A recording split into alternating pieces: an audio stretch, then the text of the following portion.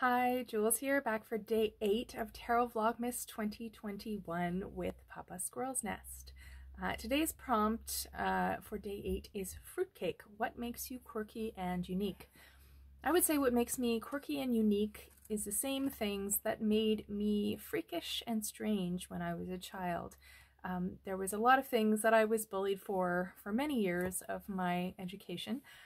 One of those was being a very sensitive person who is highly reactive to any and all situations. I wear my emotions on my sleeve.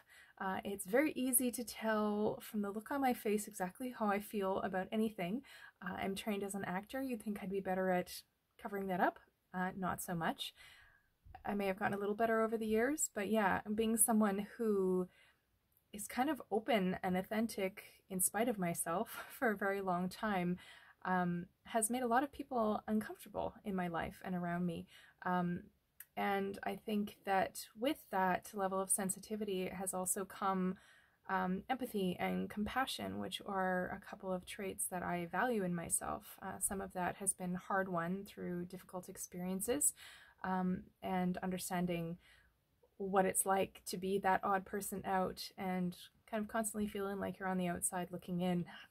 That being said, I've found some really amazing people that I value highly and who love and accept me exactly as I am. So thankfully now I'm at the point where I can take freakish and strange and turn it into quirky and unique for myself. So how does this manifest for you? Manifest for you. What is it that makes you quirky and unique? I'd love to hear.